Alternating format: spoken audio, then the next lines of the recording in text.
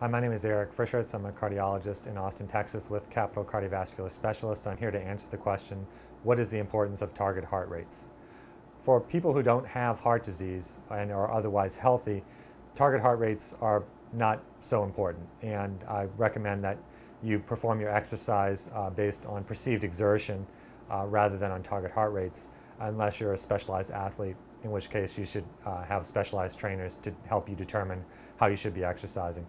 For people with heart disease, the importance of target heart rates is much increased because particularly after heart attacks or after heart surgery, we don't want the patients to be exercising too aggressively, especially early on.